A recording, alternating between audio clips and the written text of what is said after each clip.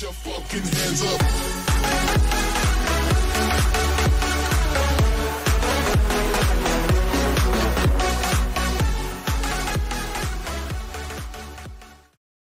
Welcome back to another King Skyline YouTube tutorial. Today we're going to be looking at DayZ retexturing clothes or retexturing items.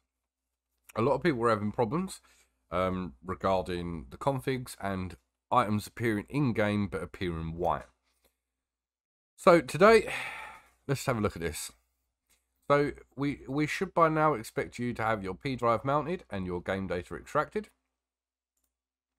So if you open up your P drive, this is where your main mod folder is going to go. If your main mod folder is not in your P drive, your mod is probably not going to work in game. Okay. So in here, this is where we would start with our whole creation of the mod. So we're going to start a new folder and we'll call this tutorial 1. Okay, so we're going to go into this folder and I'll have this whole folder posted in the description in a link as a download. So here we're going to create a config, which I luckily enough have ready to paste. So we have a config here now in our tutorial 1 folder. So if we open this up, we can change this. So this is King Skyline YouTube tutorial. We'll call this Tut 1. King Skyline Tut 1. So we'll copy that and we'll replace this class and this class, and we'll keep the name as YouTube tutorial. Okay, so you will need this in your main central folder. So the one we're looking for is the tutorial 1 folder with the config inside. So this is what determines this whole folder and all the contents inside as one mod. Okay, so now we have that, we can save that. And we can minimize that. So in here, we'll create a new folder and we'll start by calling this one data. Okay, so in this folder, in this data folder, this is where you can create an utmost amount of folders and anything that you wish, and as many items as you want to create. You can create it all in one config, you can create it all in many configs and separate them out. So today we're just going to be looking at one config. So I'll create a new folder and we'll call this one NBC Pants. Okay, so we've got the NBC Pants. And if we copy our config, I will paste this up in the, again, in the description. So here we're looking at this config that I've made. Okay, so this one is a NBC jacket, so we'll re-look at this and we'll call this King Skyline NBC Pants. Or we can call this King Skyline Pants, whatever, it doesn't matter, as long as this class is different to any of the other classes we have called. So in this one we've called it King Skyline Tutorial 1, so we can't use that class name anymore. Okay, so down here we have our mini config. You can use this as a base if you wish. So this one is an NBC jacket. We really don't want that. So what we'll do is we'll open up our P drive. We'll go into DayZ, characters, pants, and we'll open up the config in there. So if we do find NBC, we can see NBC Pants base. As we can see, the hidden selections are already called within this config. So we don't 100% need to call them within our config. But it's always best to have Cybertech as a selection that has been called. Sometimes it won't be ZBTech, sometimes it'll be camo. Okay, let's go back. So I know Cybertech works. So what we're really looking for is this NBC jacket base, NBC Pants base, and we're going to want that in our config. So we'll replace the jacket base with the pants base. So now, when we create our mod, the game knows to create this as pants. So we're calling from the pants. So this is what you want your item to be seen in game as. So this is what you would call it through the admin tools or putting it in traders or anything like that. So we call this King Skyline NBC _ pants. We have our scope 2 here. And we have our display name. So we'll call this NBC Pants. Description short is what you will see in your tooltips within your game. So King Skyline's retexturing for a YouTube video. We'll leave that there because I like that. Item size. This is what you will see when you pick your item up and put it in your inventory. So if you're not wearing that piece of item and it goes into your inventory, this is how big it's going to be. So this is 1x6. I'm going to change this to 2x2. Item cargo size is how many inventory slots the item has itself when you're wearing it. So for this says I believe 30 slots. So if we change this 3 to a 9, this now should have 90 slots. Attachments aren't normally on things like clothes, but this is how you add them. So you would add this attachments line right here. You can remove this if you don't want them, and you can add it and add more if you do. So our attachment slots are shoulder, chemlight, walkie-talkie, and identifiers patch 2. So these will be attachment slots on our pants. Right. So if we want to change these slots, we can go over to the P drive. We can go down to scripts, open up the config in there, and you'll see all these slot names. So say if I wanted to put a backpack on my, back pants slot on my pants, I would take this slot name here after the first underscore, and I'll put that here. So we'll do comma, colons, and we'll put that there like that. It's formatted perfectly fine. Yep. Don't 100% need the space there. Okay. So now we're going to need our PAA file to edit. So to find the PAA files, you want to go back to where you found your config file for the item that you're editing. So pants in DayZ characters pants. We go to data and we'll look for NBC Pants _CO. So here we go. We have yellow _CO and grey _CO. So if we open up these with text view, we can see yellow pants there. So if we save that to our folder, so P drive,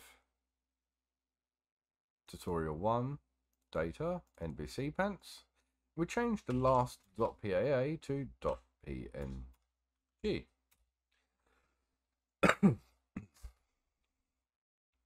As we can see here, we have yellow NBC Pants yellow .png.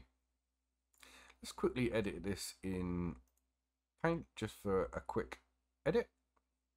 So we get some black lines, and we'll just quickly make it really weird.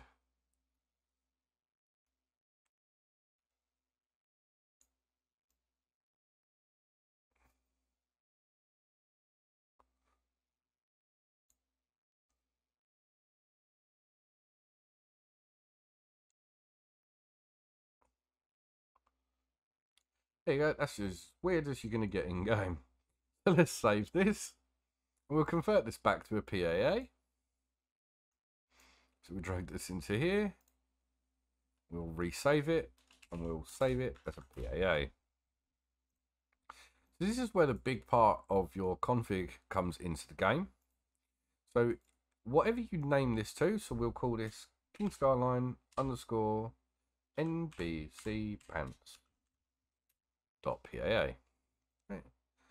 So in our config now we need to make sure the hidden selections textures here are looking for where the PAA file is.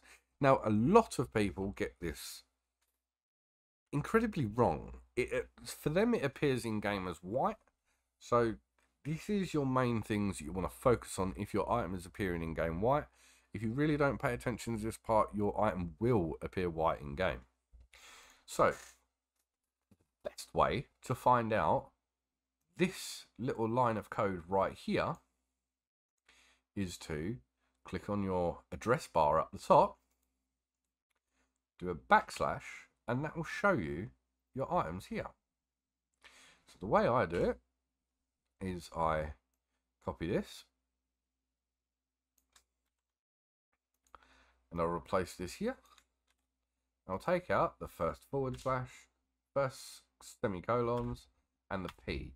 So this is our tutorial 1 folder, as we can see here. Data, NBC Pants, King Skyline underscore NBC Pants .paa, and this is exactly what this is called. If this does not match where your PAA file is, your item will appear white in game. So if we copy this and replace this one, and also replace this one. So the reason we do it 3 times is because this will be the camo ground. So this is the texture you'll see on the floor. This is the texture. The second one is the texture that you'll see when a male character is wearing an item. And the third texture is what you'll see when a female character is wearing your item. Okay, I just can't alliterate how much this line of code needs to match exactly where your PAA file is. And if you're not working from your P drive, this isn't going to work. Okay, so we can save this now, and we should be ready to build this into a mod. So your tutorial 1 folder is the folder that we've just been working on. Okay, so if we bring up add-on builder, so you really need to have this set up correctly too. So I will have this linked in the description down below. This list of files directly to copy needs to be exactly the way it is on my screen. There will be a copy and paste link underneath. If this settings page isn't exactly the same way as this, it's probably not going to work. Okay. So your path to project folder needs to be P, and your list of files to copy directly needs to be exactly the same way as these are. Otherwise, when your mod is built, it won't bring your PAA file, it won't bring your RVMat files, and it certainly won't bring any file unless it's listed in this. It needs to be able to be directly copied. So, our add-on source directory is the folder that we've just called. Okay, it's the folder that we originally first made. So for us, it's tutorial 1 folder. Not the folders inside, just the tutorial 1 folder. Okay. So this first folder that we ever made, this is the folder that we're looking for. Our destination directory is where our mod is going to be. So for me, I don't have one that says YouTube test, I guess. Okay, I'll make one. So in the P drive, we'll make a folder called @YouTube test. In that folder, we'll create a folder called add-ons. And this is where we're going to put this destination directory. So this now should show us @YouTube test add-ons. Okay, so this is the way it should look. P drive tutorial 1, P drive @YouTube test /add-ons or /add-ons. So if you're creating a mod to go on the Steam Workshop, you want to click binarize all textures. If you're just quickly testing your mod and you'll know this is not the version you're going to upload, just untick that for now. So we click pack, and we have build successful. So as we can see now we have tutorial1.pbo. If this PBO name isn't the same as your original folder name, you've not packed correctly. Okay, so if we open this now, we can see that it's got the config that we made originally. It's got the data folder. It's got the NBC Pants. Also has the config in there and the Pants PAA in there also. So we should be able to test this in game now. So if we open up DayZ, community offline mode. If you don't know how to set this up, then go and check out my community offline mode video. That'll also be linked in the description. So if we load a local mod, so YouTube test was installed. As we can see here, it's less than a megabyte, all for unknown, because we've not uploaded it yet. Now we can click play and wait until we're in game.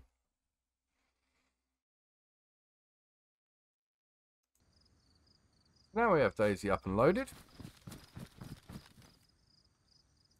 We can spawn our object in. So if I remember rightly, I called it King Skyline _ NBC Pants. As you can see here, this is my texture that we made. Let's drop these on the floor, put these on. There we go. You can see that these are the pants that we made, and this is what it says. King Skyline's clothing retexture video, NBC Pants tutorial, and we have the funny creepy lines. As we can also see, we have a backpack slot, the patch slot, which is currently not a slot in game. That's my custom slot. We have a radio slot, we have a chem light, and our shoulder slot. So we can put that on there, we can put that there. Generally, you can put anything anywhere. So this is how to retexture an item on DayZ. I hope this was very informative, and I hope this is stopping some of the issues that people were having not seeing their item in game. Thank you very much. Hope you enjoyed, and stay tuned for part 2.